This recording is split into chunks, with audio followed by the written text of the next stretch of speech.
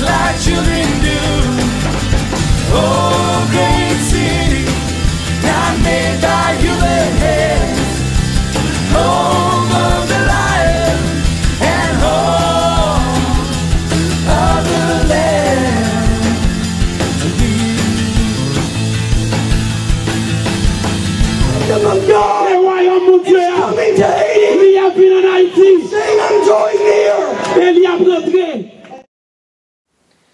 Welcome to our show today. Today we have a very special guest. His name is Pastor Jack Redmond. He's written a book, several books. One of them is called Infusion, and the subtitle is Receive, Grow, and Give It Away. And today we're going to really focus on growing and eventually giving it away. And we're delighted to have you on here today. So thanks for being with us, Pastor Jack. So I'm going to read just a few sections of your book. Section 1 is Get in the Game. Section 2 is Receive. Section 3 is Grow. And Section 4 is Give It Away. I want to spend a good amount of our time today focusing on growth, because as I travel in the body of Christ, what I see that God is doing is He's maturing His church to finish the work He sent it to do. Jesus said, go into all the world and preach the gospel to every creature, and He never changed His mind. So we're going to talk about how the growing process affects giving it away and ministering to other people. And so we're so delighted to have you. So tell us a little bit about your book. Well, Adam, first of all, I want to thank you for having me. It's an honor to be on your program today, and an opportunity just to share what God has for me to do and to share with others. It's just a tremendous time. The book Infusion really came about when I came to Christ at the age of 27. I had no church background. I had no biblical understanding, no really framework of God. And what happened to me was I gave my life to Christ at the first altar call I ever heard. And I was radically changed. Gave up drinking, gave up all kinds of wild living, all kinds of things like that. And I began to look at God's Word, and I didn't have any church training. I didn't know what I was supposed to do, what I was not supposed to do, what I was allowed to do, what I wasn't allowed to do. So I just literally began to read God's Word. And if it said, pray for the sick, I prayed for the sick, and they got better. If it said, share the gospel, I shared the gospel, and people gave their life to Jesus. And I found out that if I needed peace, if I was struggling with anything, the Bible says that it would give me the peace that surpasses understanding. I said, Lord, give me that peace. And I'd pray according to His Word, and He'd give me peace. And I just began to just devour God's Word. Pretty much every day I'd get up and just read the Word for an hour, and I'd read through the Bible, through the New Testament. And whatever it said, I did. And when I did what it said, God did what He said He would do. And so literally I just got involved and just totally gave my life to Christ and started living this life where God not only began to move powerfully in me, but through me. And I didn't know I wasn't supposed to be praying for people without any kind of title, or, you know, I didn't have any concept of church, government, or a position. And when I read the Word, it didn't talk about you needed any position. It just said, go make disciples, pray for people, heal the sick, cast out demons. So I began to do that. And so over the years, I got involved in ministry, and I love the church. I've been working full-time at Christ Church for over 10 years. But my biggest thing is spectator Christianity. I can't stand it, okay? It's an oxymoron. Christians are not supposed to be spectators, and I get into that a lot in Infusion. Can you just tell that to the viewers here? Christians are not created to be spectators. I get into this, and a lot of the role model of early church, they just heard, they got touched by God, and they went door to door, house to house, face to face in the power of God. Jesus says the kingdom of God is not a matter of talk, but of power. And the day you're born again, you're in God's kingdom, with His power, with His authority, and you go forth with it.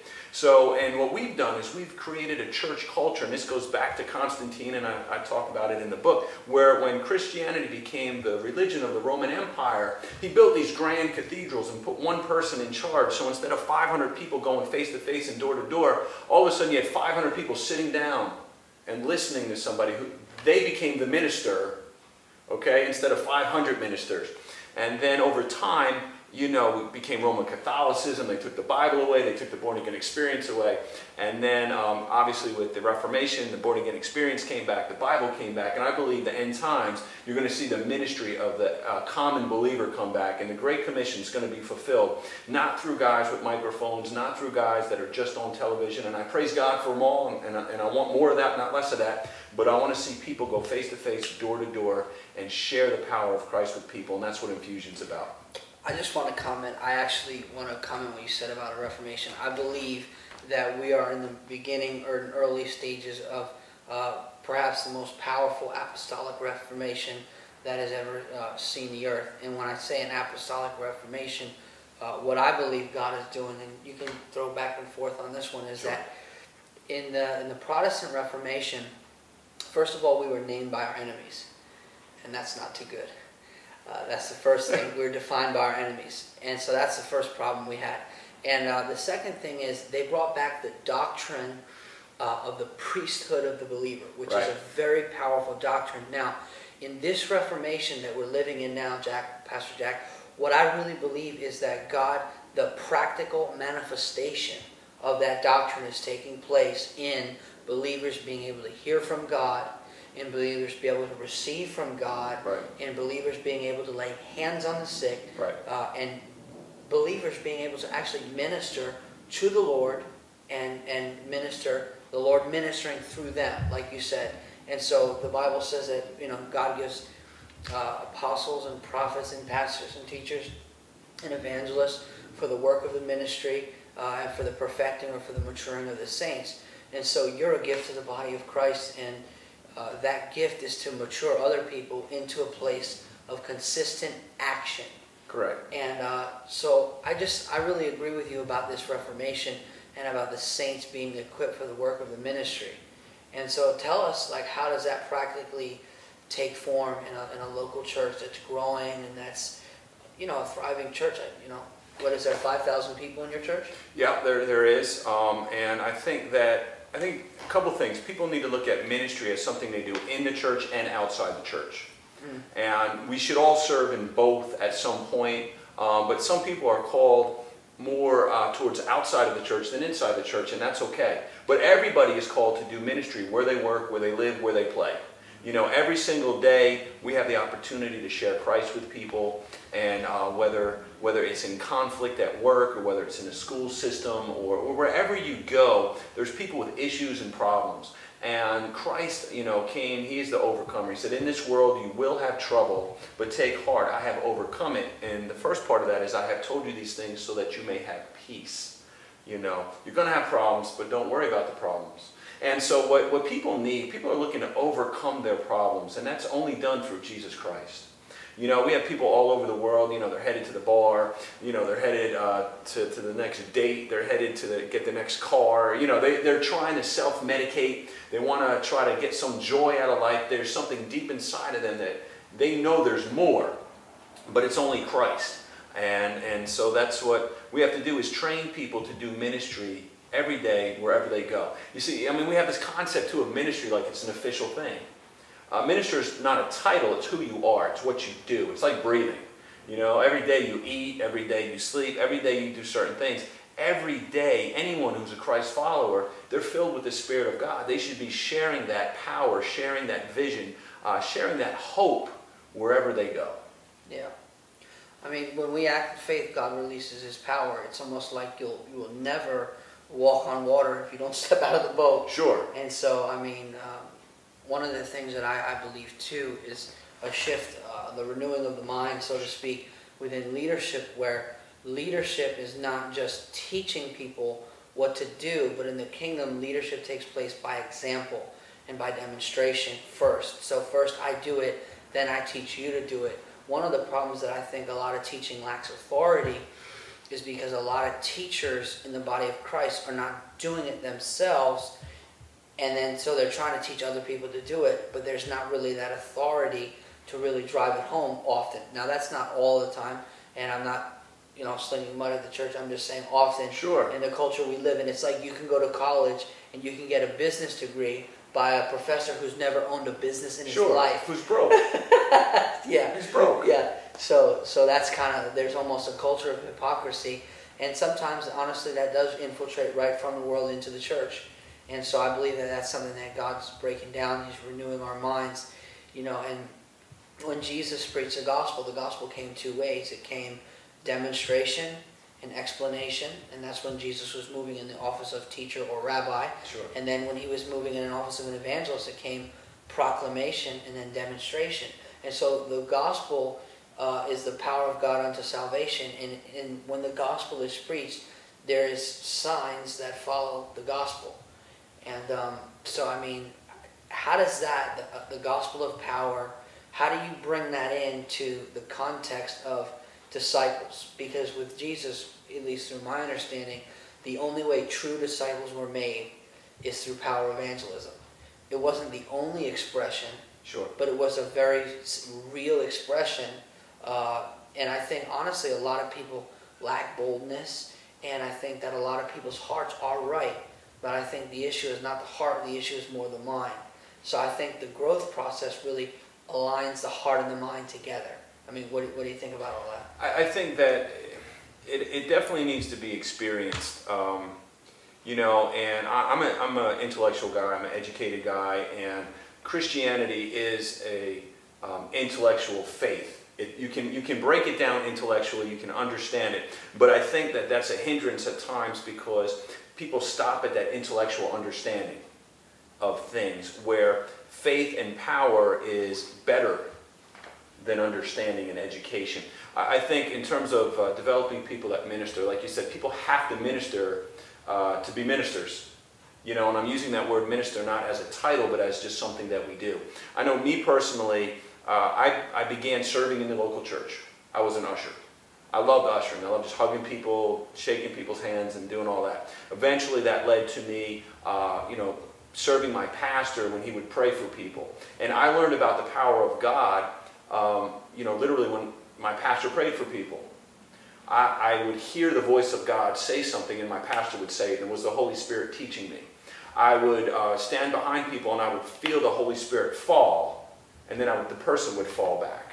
And so I understood through serving.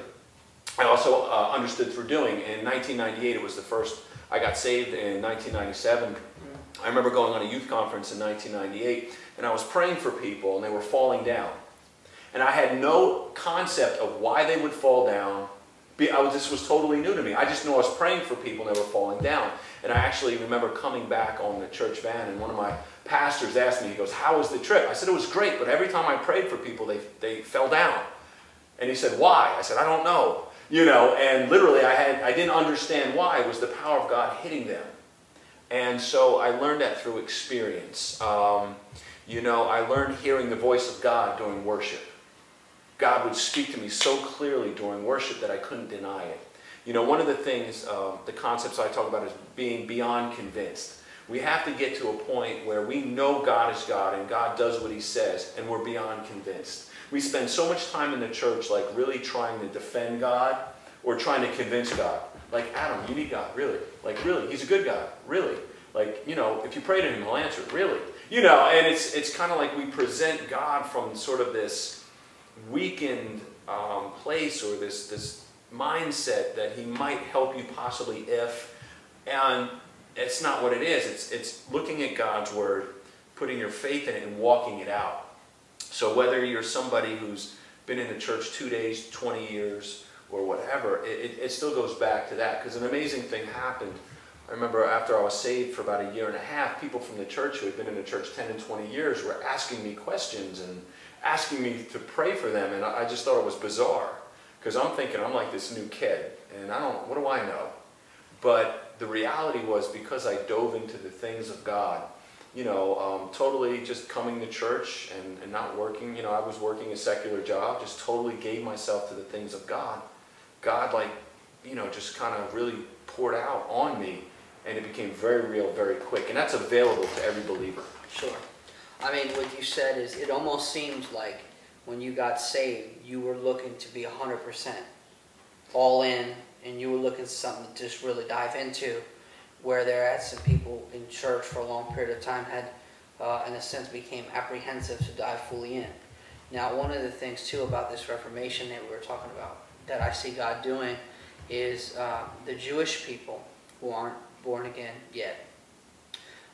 Those people are willing to die for geographical land. Sure.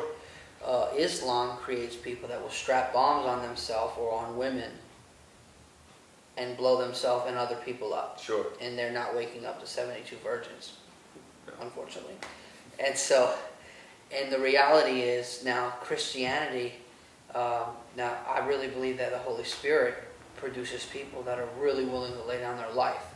Right. And some may die, but some may live like they're dead. Right. And so I'm just curious, how does this, in a sense, take place in people who are doing 9 to 5, people who are already, we live in New Jersey, we're already too busy. Right. It's already very congested. I mean, right. the pace of life here is like, it's really fast. You know, I think today I had already almost 3, this is my 3rd appointment. Right. You know, so I mean, how does that come into play with all the stuff that the Bible says about growing and giving it away, and you know, your book, and talk to me about that. I mean, I think it's a matter of what you want, you know, and I think that the reality is there's even times, you know, in my walk where I've grown cold, there's times when I'm too busy, and I think that's just a reality, you know, with a family, with working, you know, all of that, but it's about coming back to your first love and making Christ more important than your job, your spouse, your kids. And not that all of those aren't important, but, you know, I know in my life when I put them first, my kids, my wife, my job over God, eventually that just burns me out. And I'm actually doing less. I'm doing less at work. I'm being less of a husband, less of a father, and I have less God. So you lose all the way around. But when you put Christ first, it's amazing how much energy He gives you, how much power He gives you, and how much He makes you better at all those other things. And I think that part of it's discipline, part of it's desire, part of it's just saying, you know what, it's a non-negotiable. You know, one of the things, last year in October, God really started dealing with me about prayer. I wasn't praying enough. You know, I'm working 12, 14 hours a day for God, but I'm not praying. And just recently I got a dog. And a new puppy, and every day, all of a sudden, I had an hour every morning to be with this dog, so that he would not go to the bathroom in my house and chew things. Okay, so I had an hour every day, and then God really started speaking to me and saying, "Well, do you have this time for me?" You know, and if you asked me before I got this puppy, Jack, do you have an hour a day to spend with God? Adam, I'd say, no, man, I'm too busy. I've got a wife, I've got children, I work full-time at the church, I've got a nonprofit ministry, I write books, I speak on the radio, you know, I'm a busy guy, you know, and you go, oh yeah, you're really busy, you know what I mean? But all of a sudden, for this little puppy, I had an hour a day. And God was so gracious about it, like, you know what I mean? He didn't beat me up about it, but He just showed me, you know, the reality was this dog was more important to me than him. Right? And, you know, we make that face, and when I tell people that story, they go, oh, and you're a minister, and oh, you know, but that's how we live. it's true. That's how we live. You know, people give an hour to Oprah every day. They give an hour to, you know, how many times, you know, I challenge people, how many times a day are you on Facebook? You know, adults and teens. And people are like, oh, 5, 6, 7. But how many times do you pray? So a lot of it, you'd be amazed at the time we have if we really decide we want to grow. You know, because I think that's one of the reason why the body of Christ is weak. We receive some, but we don't grow in the things that we receive. So we don't have anything to give away. And I think that's why people are burnt out. People are like, I just can't do it. I just can't serve. I just can't share. Man, I'm just tired. And it's because they're not receiving. And if you keep receiving, you know, when I was playing football in college, we used to have a saying that was, there's no such thing as overtraining. It's just undereating. And we would literally, we were on a workout program one time where we would work out 2 to 3 times a day, but we would eat 8 times a day. So as long as you ate 6 to 8 times a day, you could work out 3 times a day. You know, so it's kind of like if you're fueling yourself enough, you can really put it out. And I think the issue is a lot of people, they're not receiving everything that God has for them, so they're not fueled up, so they're tired. But that goes back to that sort of that unfulfilling, just going through life mode, where you don't see God move powerfully. So you don't see God move powerfully, so you don't think he can or will or wants to. Sure. But the problem's not God. The problem's us. Yeah. And he wants to work that out. I agree with you. So when you say receive, I think that we need to, let's clarify that a little bit, because, I mean, there's many ways some people receive just through reading the Bible. Some people have dreams. Some people pray in tongues. Some people do all of the above. I mean, some people spend hours reading, studying, and I think those are all feasible. And for a balanced spiritual diet, you can receive all that stuff. We're talking here about the posture of the heart. What does it look like for a mom who's way too busy, has 3 kids, running around screaming, biting each other? What does it look like for someone like that, or a very busy professional business guy who's trying to take care of his family? What does it look like for someone like that to posture their heart in such a way that they're always ready to receive from the Lord? I think it's a culture and lifestyle and atmosphere of how you live. And I think that if you look at it, you'd be amazed at certain times of the day where maybe if you take, I know when I get up, what I try to do before I get out of bed, I'll spend 5, 10, 15 minutes in prayer. Just, and just take that opportunity. Sometimes when I go to my office, before I turn the computer on, like little discipline things, I'll say, let me read at least 1 chapter of the Bible.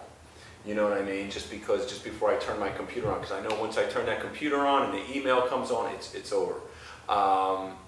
Times at lunch, when I used to work as a teacher, when I would have a lunch period or a prep period, I would open my Bible, things like that. I think that when we're doing our work, the Bible says to pray without, unceasingly, to continue to pray. So we can pray when we're walking, we can pray in our cars, we can pray, whether it's praying in our known language or praying in tongues. I think it's something that we could do when we're washing dishes. That mother who's washing dishes, have that worship music on, have that sermon on. I think there's so many great sermons on computer, on podcast. You can have that. I know I do that when I try to wash the dishes or something. I've got somebody preaching in the background, you know what I mean? And I've got some worship on there. I think it's part of it, and include that mother with the children. Teach them the Bible. Sit down, let them listen to the Word on TV. My wife with the children, they'll listen to preachers preach on TV. They'll have worship service in the living room. So it's just this mindset that if this is important to me, I'm going to make it happen. Yeah. Because I want more. I want more. And God is a giver. God is a giver God. For God so loved the world that he gave his only son. If he didn't hold back his son, he's not holding back anything else. He gives us peace. He gives us joy. He gives us gifts. He promises to meet all of our needs according to his glorious riches. He's a giver. God is a giver God. And so what we need to do is make sure that we're in a place to receive. And that's just part of who we need to be. It's not something you do. Yeah. I mean, I know for myself, whether I want to have some quiet time with the Lord or I want to go on a date with my wife, I've got to turn my phone off. Right. I think I have 6 or 7 emails coming to my phone. Right. And that thing just doesn't stop. Right. And the very things in our life that can be a blessing, right, they can also dominate our life if we don't put limitations on them. Yeah. And I know that because I've written also some books too. If I want to write, I've got to shut that thing completely off. Right. And so, I mean, that's something. One of the heartbeat of what we're all really saying about posturing our hearts in such a way to receive is really a spirit of humility, which recognizes your need for God in everything. And so when Paul said, pray without ceasing, what he was saying, he wasn't just saying pray in tongues all day long. He was really saying posture yourself in such a way that you're in constant communion with the Lord. That's the will of God for you in Christ Jesus. And so I think that we need to acknowledge the Lord in our need for him in everything that we do. Often we don't feel like we need the Lord until we're looking at an impossibility, or we're in some sort of situation that we really can't do it without him, or we really need a financial miracle, or we need a miracle in someone's body, or your family's falling apart all of a sudden, and now you want to acknowledge the Lord. And I think that if we are honest with ourselves and we humble ourselves, I really think that is the position, and we position ourselves in such a way that we become absolutely irresistible to the Father. And it's like His favor and His grace, it just gets on us even while we're sleeping. And we're just increasing in that wisdom and in that favor. And things start to really work, in a sense, to our well-being. And even if they're not at that time, we are learning and we are maturing through some of the harder times, And I think, too, one of my favorite scriptures, Romans 8:14, says those that are sons of God are led by the Spirit of God. So part of that constant communion is always being led by God. In good situations, being led by God. Because the biggest challenge for Christians a lot of times isn't the choice between good and bad, it's between good and best. Yeah. And so we have to be led by the Lord. A mature Christian isn't struggling with sin. They're not trying to figure out, am I going to serve God today, or am I going to, go do this? They're figuring out, God, I have limited time, I have limited abilities in my own strength. Where do you want me to spend my time and focus? And that's being led by the Spirit. That's talking about the grow aspect. You see, because one of the things of infusion that we didn't talk about, what an infusion is when you look at something and you see that there's something wrong with it. There's a problem, either a physical body or a machine. What an infusion is a purposeful injection of something into a system or machine to make it better. So for instance, you got a car with old gas in it, and you put in, the gas mixture that makes it run better. If you're sick, you get that shot of medicine. It changes the chemistry of the body so that you get better. And when I look at society, it's in need of an infusion of Jesus Christ. And the question is, how do you get Jesus Christ into the culture? It happens individually when people receive. They grow in it, so it's not just me talking about it. People look at us and we're asking them to be Christians and saying, I want you to be like me. And I don't want to be like anybody unless I see something special about them. Like, and I think the problem is people don't want to be Christians because, Gandhi said, you're Jesus I love. Christians I don't like. Yeah. Because you're not anything like your Jesus. And so we can't become like Jesus unless our mind is transformed. We're walking in His power and His authority so that we could give it away.